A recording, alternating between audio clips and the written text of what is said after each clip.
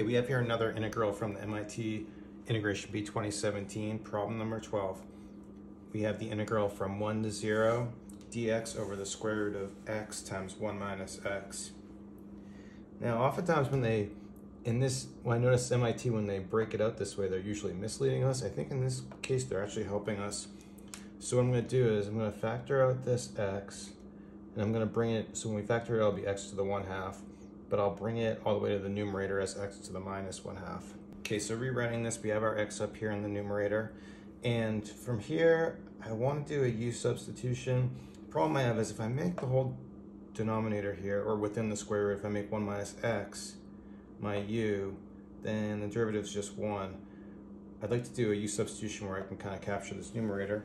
I think what's going to work is if I just take this x, write it as the square root of x squared. I haven't changed it, but now I think this is going to be better for my u substitution.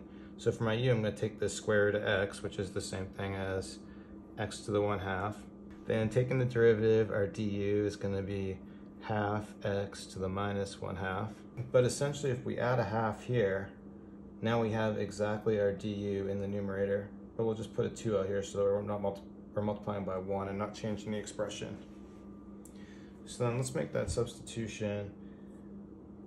We'll have our 2 out front. We want to update our bounds, so plugging a 1 in here, the square root of 1 is just 1, and the square root of 0 is just 0, so our bounds didn't change. Then next, like I mentioned, we have du in the numerator, and in the denominator we're going to have 1 minus u squared.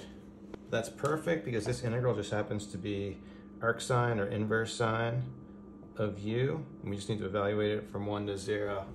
So first, evaluating this at 1, sine inverse is 1 at pi over 2, so we're going to have 2 times pi over 2 minus 2, and then sine inverse at 0 is going to happen at 0. So this piece just becomes 0, and we're left 2 times pi over 2 is just going to be our final answer, which is just pi. Thank you for watching. Please like and subscribe. Have a great day.